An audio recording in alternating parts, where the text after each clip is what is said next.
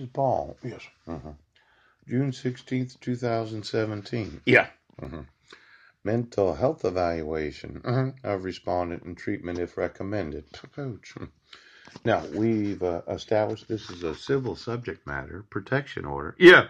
That was issued without the signature of the petitioner. Yeah. It was issued without me getting any notice or opportunity to be heard. Right. It was issued using forgery. Yeah. Fraud. Fraudulent statements. Yeah. And additional fraudulent statements at the time that my son Zachary became an adult on January 16th of 2020. Yeah.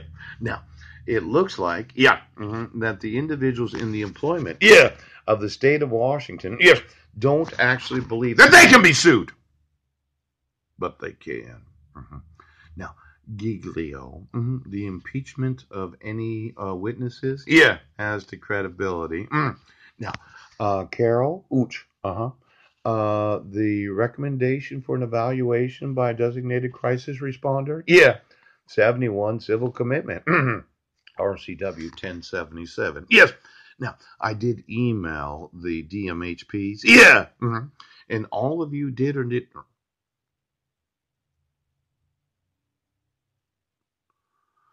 Well, just so we understand each other. Yes. Every time I have a legal right to sue anyone, I do. Yes.